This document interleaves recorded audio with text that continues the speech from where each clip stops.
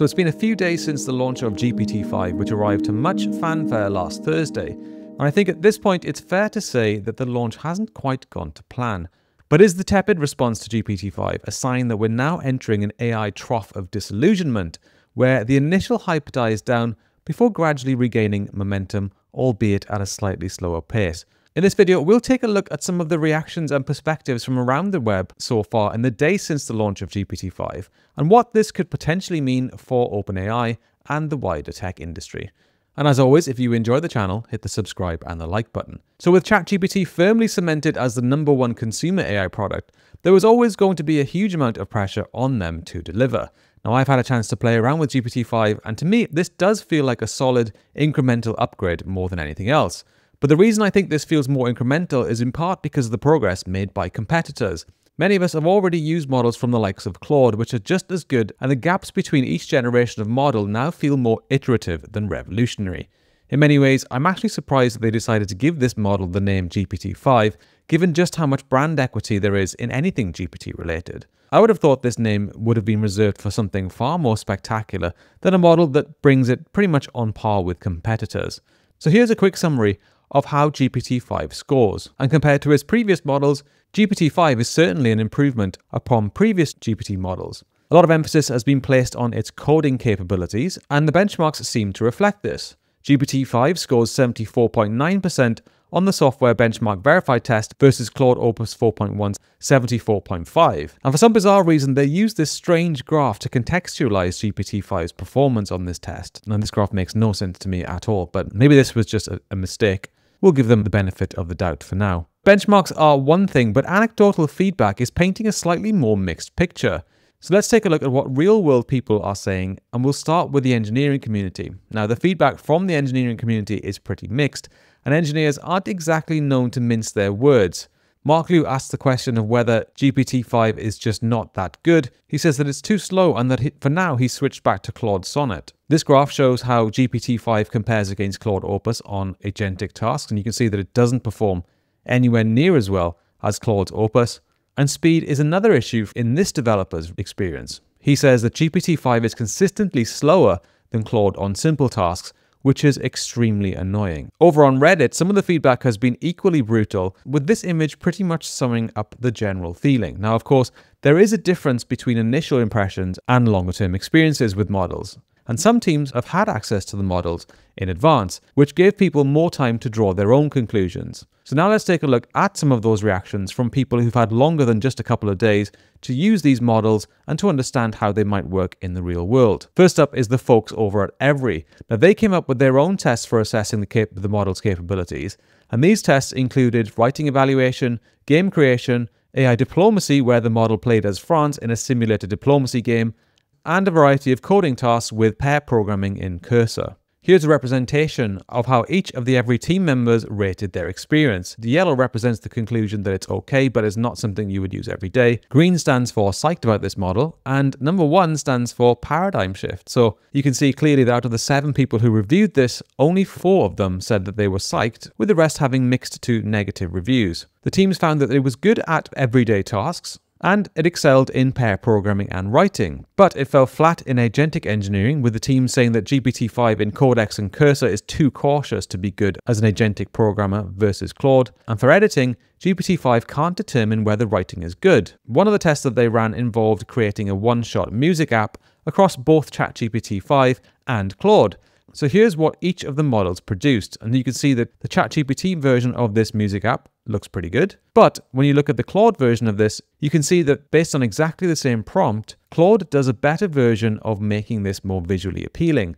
The spaces, the fonts, the overall UX just feels better than what ChatGPT was able to come up with. Elsewhere, in another series of tests over on Latent Space, they conducted what they call vibe tests, which covered a variety of different use cases, including asking GPT-5 some short personal questions to understand its behavior and strengths compared to other models. They also gave it specific coding tasks. One of the more complicated tests that they gave to GPT-5 was to solve a gnarly dependency conflict that they say Cursor, Claude Code, and Opus 4 couldn't figure out.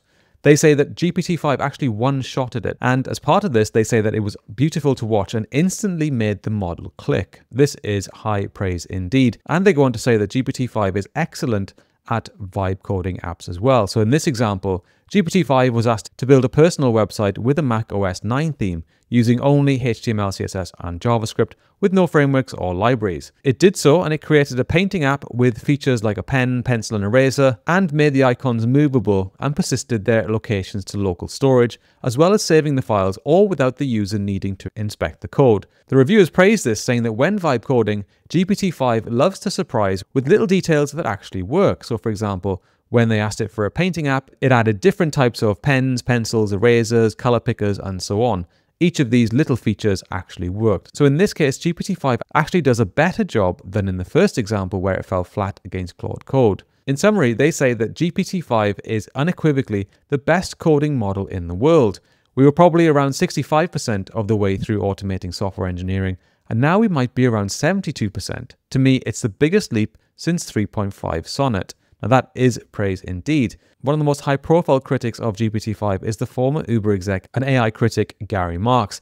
His review of GPT-5 is pretty brutal, and in typical Gary fashion, he describes the launch as shambolic and says that despite high expectations and hype from Sam Altman, the model has failed to deliver anything close to a breakthrough. He argues that GPT-5 still struggles with fundamental problems like errors and hallucinations, and the inability to reason and generalize. He cites a new study from Arizona State University, which showed that even the latest models, including GPT-5, fail to generalize well outside their training data, and that this distribution shift problem means that models can't reliably apply what's learned in new and unfamiliar situations. Examples include failing at chess reasoning, visual comprehension, and even basic reading and summarization tasks. He says that the pure scaling approach, which is where models are made bigger by training them on more and more data, has hit a wall, and that the core architecture is not enough to achieve AGI. He suggests that a new approach is needed and cites neurosymbolic AI with explicit real-world models as examples for real-world breakthroughs. So how might all of this impact OpenAI? So in a rational world, Gary argues that their valuation should take a hit, given that they no longer have anything like a clear technical lead. Many of their best people have left, OpenAI still isn't making a profit, and people are becoming more skeptical about OpenAI and its CEO. Just to put the challenge from competitors into context, here's a snapshot of what Google released in just the past 2 weeks. This includes Genie 3, which is the world's most advanced simulator, Alpha Earth, which is a geospatial model of the entire planet, Notebook LM video overviews, and a bunch more. So we are left with a distinct taste in our mouth that OpenAI really isn't the one pushing at the frontiers anymore. But of course, the world isn't always rational, and if we come at this from a product perspective, we can explore what this might mean for OpenAI's consumer and business products. So for businesses, OpenAI still heavily dominates the B2B space through its APIs. And you can see from the latest reports from Ramp, OpenAI remains the model of choice for most American businesses. This may indeed continue, but this report cuts off in June. You can start to see a slight decline in its share, but we'll have to wait for the next report to see how this looks. And for consumers, the average user of ChatGPT probably doesn't even know GPT-5 exists or what that even means. ChatGPT is firmly #1 in the app charts, and much to Elon Musk's dismay, it is heavily promoted in the App Store. So just yesterday, Elon Musk announced that xAI plans to sue the Apple App Store, arguing that Apple and OpenAI's partnership has led to excessive unfair promotion of ChatGPT over others. ChatGPT celebrated reaching a massive 700 million weekly active users last week, which is up 4x year on year. And despite the disastrous launch of GPT-5, ChatGPT has achieved what only a tiny amount of tech companies ever managed to achieve.